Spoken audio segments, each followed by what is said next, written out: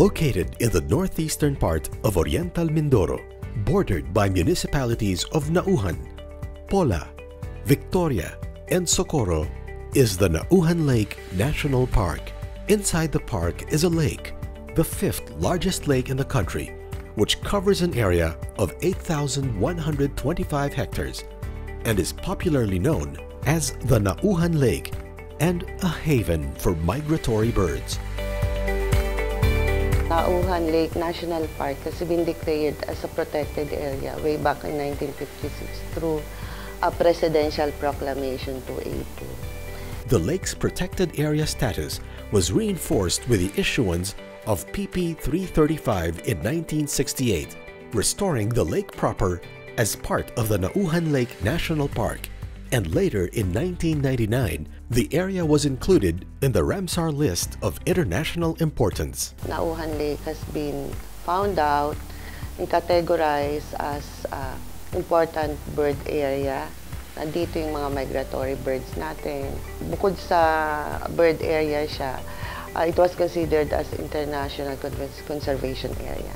Ang Naujan Lake po ay mayroon siyang 45 meters ang lalim niya. Mayroon po siyang 127 bird species.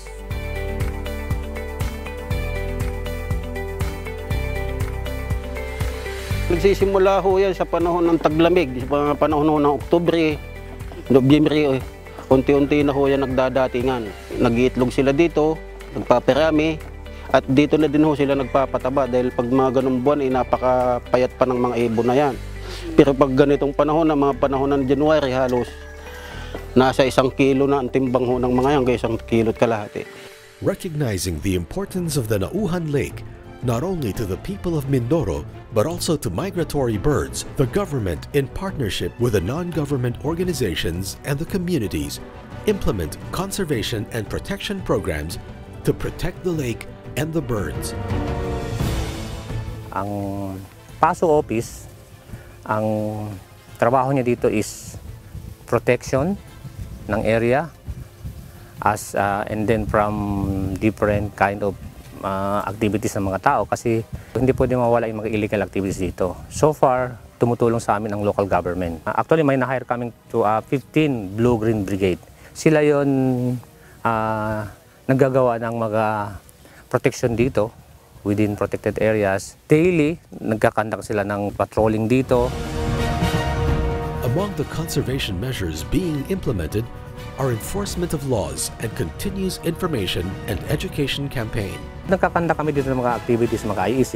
Ang ano namin dito mostly is yun, how to protect, how to conserve yung natural resources natin dito, lalo na itong mga birds.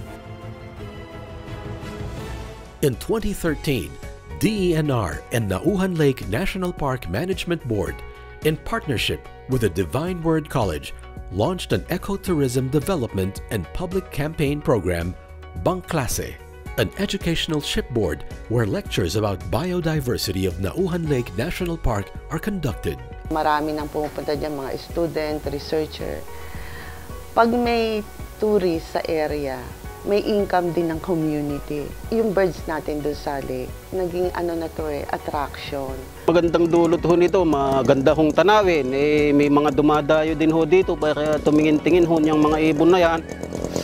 At sa mga kabarangay ko naman ho, alam naman ho nila kung ano yung kanilang mga dapat gawin para hindi ho mabulabog yung mga ibon ho na yan. Ang panawagan ko po sa 8 barangay na along the lake, pangalagaan natin, mahalin natin, lalo na po itong mga ibon na dumadayo dito sa ating bayan sapagkat sila po ay isa sa magbibigay ng dagdag kita sa bawat barangay or sa bawat tao na naninirahan along the lake po ng Naujan Lake.